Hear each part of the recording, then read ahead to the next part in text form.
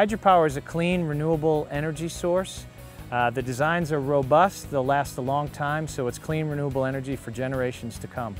The 4 AMP projects are located along the Ohio River, starting upstream in West Virginia with the Willow Island project, followed by the Meldal project, Cannleton project, and Smithland project, which are all located in Kentucky.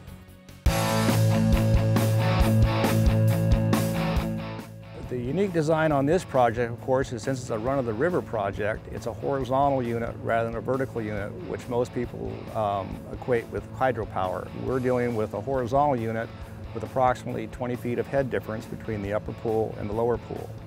All these facilities here along the Ohio River, the locks and dams were built in the 60s with the eventual plan to basically build horizontal unit hydro plants, and that is where we're here today.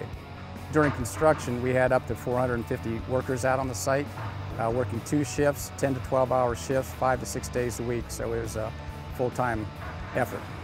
These projects will provide power to approximately 68 communities in 4 different states. Hydro is so attractive to the city because it is a renewable energy, which is part of one of our strategic objectives. We feel that it is a big factor in attracting new customers to the city. These projects have been extremely rewarding.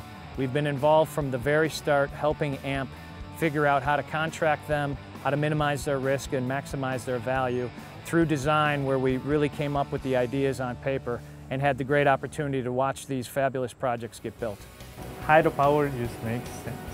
It's renewable, and you get this sense that you are actually living by the company standards. When you say you're building a better world, we're actually building it. We're building a hydropower station. We're making renewable energy, and that's just fantastic.